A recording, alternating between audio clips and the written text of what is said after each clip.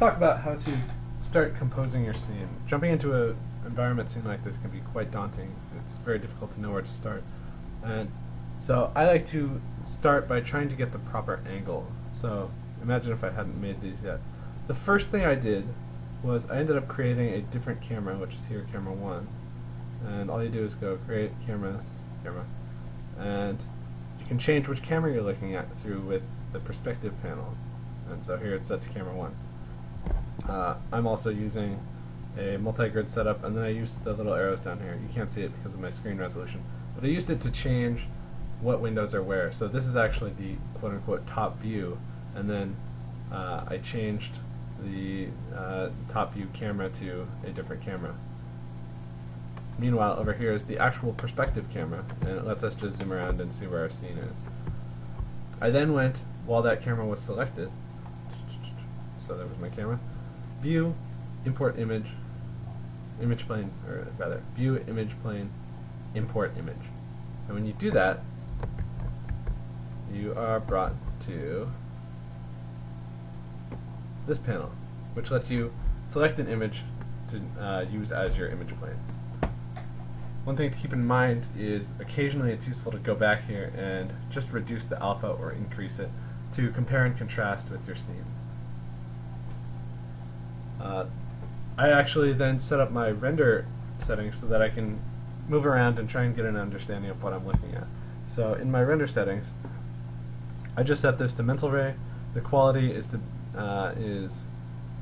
set to production, and then I immediately changed it to JPEG, camera 1 as my renderable cameras, so I'll be using the camera that I want for my view, and just a low resolution at 320 by 240.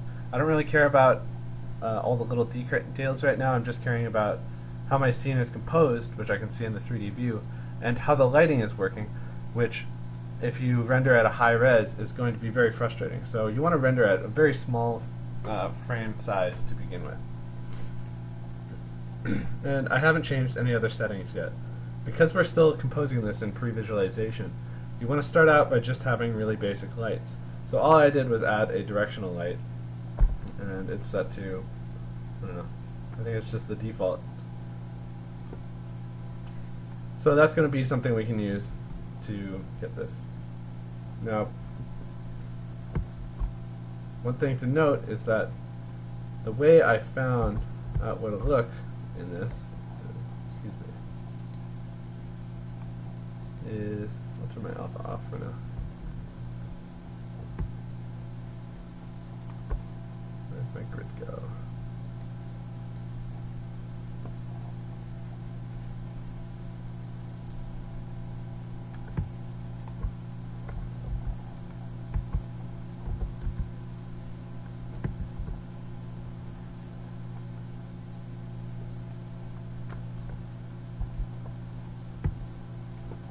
Now I started off by having this image plane here, or rather the ground plane. And when I imported my image plane, I had to figure out where this was.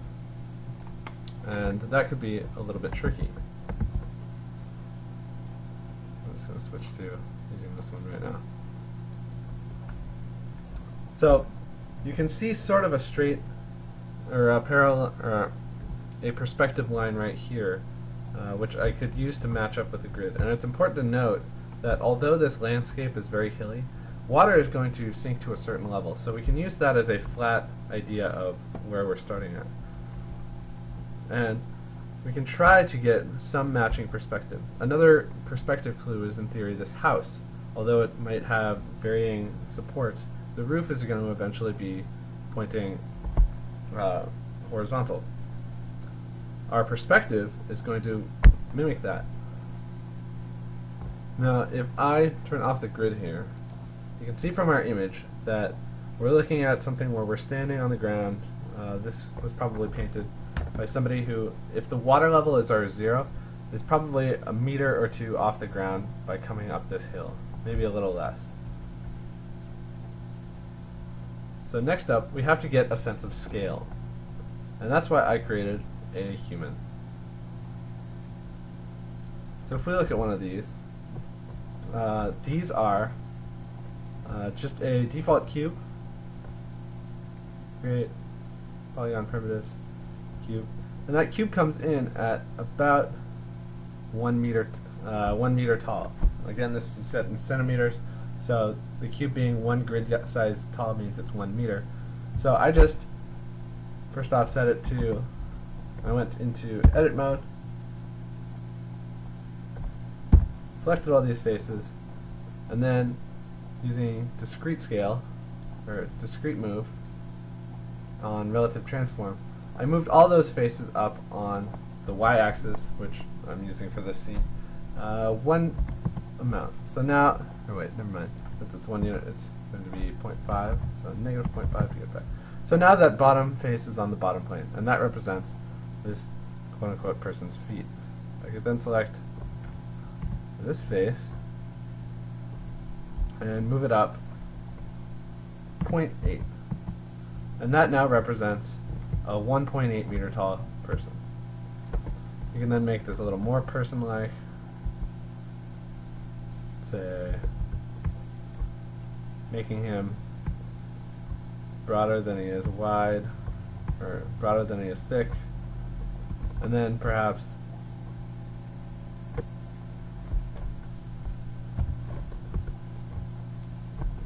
shrinking him down to have a head so we can tell that it's a person. This is just generally my preferred way to have a sense of scale, because I think figures kind of are oftentimes the way that a piece is sold. And you can see that those little figures back in there, they were probably included in this painting specifically because they gave a sense of scale.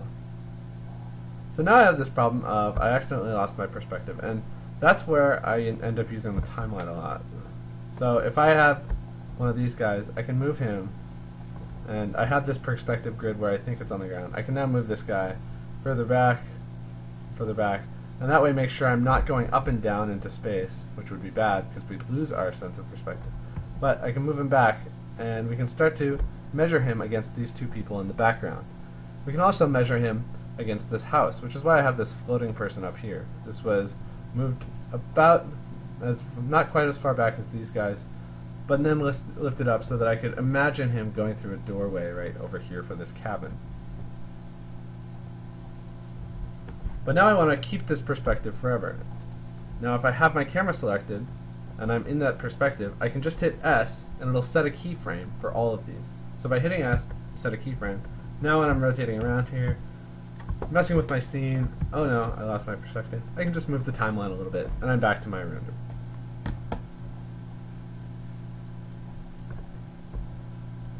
Let's see, let's try rendering this. Again, it just has a basic light, and right now, with no objects in the scene, I do get that background image, and just because it's going to be something that I compare and contrast to, I'm going to go File, Keep Image in Render View. That way, for future renders, I can use that as a guideline when comparing geometry to this image and trying to match the camera. But you can see some of these guys are generally in perspective, and that was step 2. So let's turn on this terrain layer. Here you can see two planes. One is a landscape, and one represents the water. The water, again, stays very, very flat. It represents our zero horizon, essentially. And so we keep that flat, and this one we sculpt around it.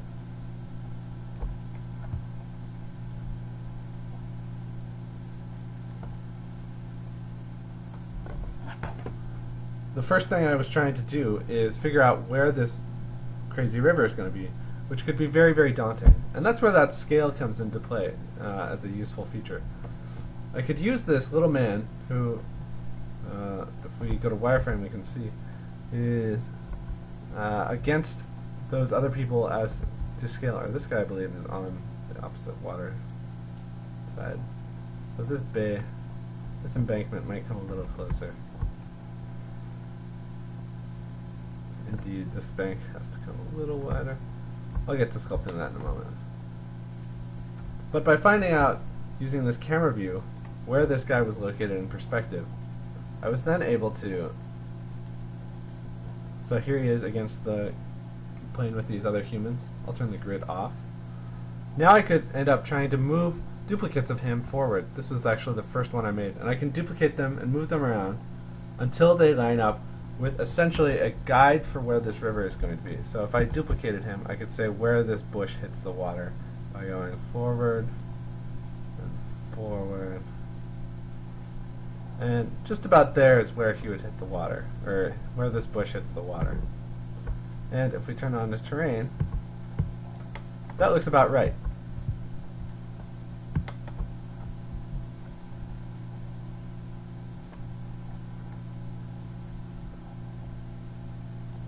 Next up, we're trying to sculpt this landscape so that it fits. And this was just started off as a gigantic default plane.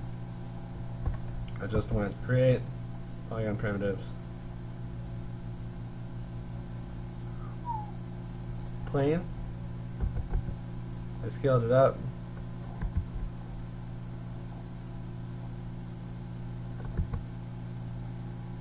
I moved it about there. Turn this terrain off. And then to get the geometry I needed for that kind of detail, I went mesh, smooth, click the options box, I set the divisions to 2, and then I set the UV boundary to no interpolation rather than smooth. And that meant that when I smooth it, it creates squares instead of a smooth version of it. So it stays rigid. Next up came the task of sculpting it. And here is where those people come in handy. So we can see, based off of where these people come, that there's going to be a river that kind of comes. Let's use our grease pencil. Grease pencil is just a way you can draw on the screen. We can see now that our river is going to go something like that, right?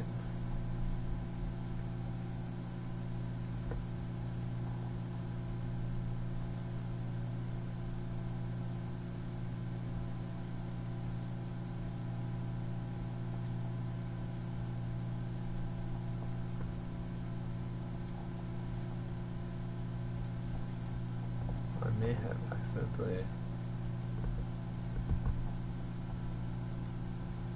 Okay, my keyframe's still there. So that's essentially where this river is going to go. Now, how do I sculpt that onto this? You can use the Sculpt Geometry tool. That's step 1. When you do this, you can double click on the icon over here in the Tools panel to get better options. You get a couple things you can change around. One is the radius, and the secondary radius essentially says how hard or soft it is. You can generally leave it at 0. But here you can see the size of the brush increase. Additionally, you can change the height that it's going to sculpt. So in my initial sculpting, that might seem a little too strong or too weak, so I can change the max displacement. So I'm going to change this to around there. And then you have your different brushes. Push and pull do exactly what you'd think. One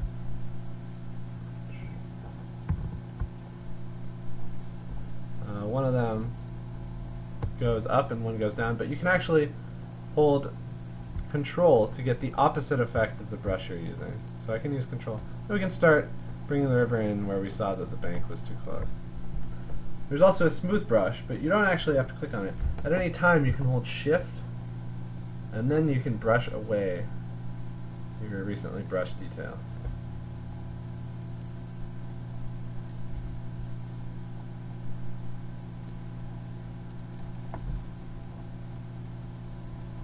A lot of times this is a little difficult, especially when you have multiple objects. It can make drawing very difficult. So a lot of times I go to Show and turn off Selection Highlighting. That way, whatever I'm drawing on is not going to end up affecting the view as much.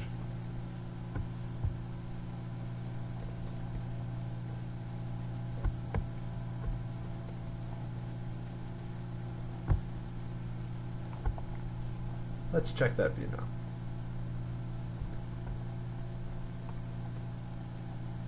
That looks pretty good. I just put some default Lamberts on here to give us an idea of grass versus water. And now we can test it by rendering. Again, I set my render to Mental Ray and Camera 1 as my render. And if we render it, we can start to compare how we've laid out this river compared to our previous one. Right there. So it looks pretty good to me. I think this is water, so we might want to make that looks like this little embankment has to come down a little bit, and this little shoreline has to come forward around to about the midline of our composition.